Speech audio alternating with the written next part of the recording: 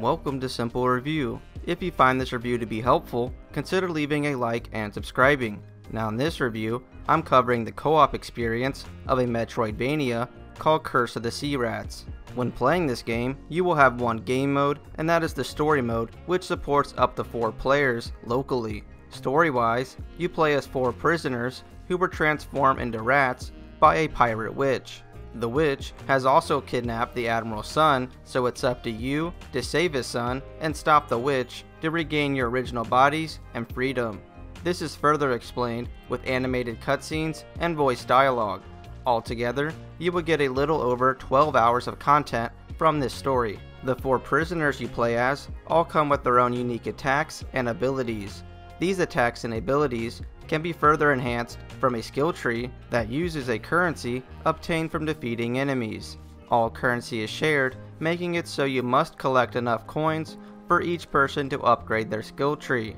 All progress is saved for each character, making it so you can swap characters or even play solo with any character you want and retain all skill tree progress. To play co-op, players can hop in when loading a save file or at any portal scattered around the world. Players will all share a screen during gameplay.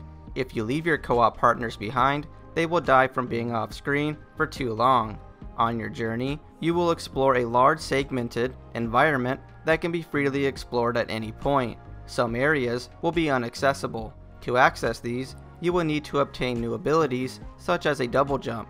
Each segment will have a loading screen in between them. While exploring, you will come across several unique enemies, bosses, chests, and NPCs. NPCs will ask for certain items, which will oftentimes require you to make more progress, then return to them with the item for a reward. Chests will provide key items, healing items, and gold. Combat is pretty simple. You have a standard attack that can be used stationary or in the air, a jump, a parry, and a special ability that is earned by dealing damage. Movement is a little clunky, but manageable. You have a slight slowdown when changing directions. Overall, fighting enemies and bosses offers a moderate difficulty. If playing co-op, there is no change to the difficulty from what I've seen, so having more players can make the game easier. If a player dies while playing co-op, they can be revived by other players if they attack their ghost. This can be done infinitely. If all players are dead at the same time, you will all get sent back to your recent spawn. And that's all that this game has to offer. Now for my experience, I'd have to say I found the game's co-op experience to be decent and the game itself to be okay. All rats offer their own unique attacks and abilities, allowing me and my co-op partner to focus on different playstyles to help in combat. Being able to revive players infinitely allows the game to be more accessible to lower skilled players. Having game difficulty stay the same with more players makes the game more manageable when playing with friends, but may be a turnoff for some. I did not find the shared money to work very well. This increased the amount of time we had to spend getting currency to level up. Combat did feel a little rough overall, and so did the movement. The segmented world makes it so you have to wait through loading screens often.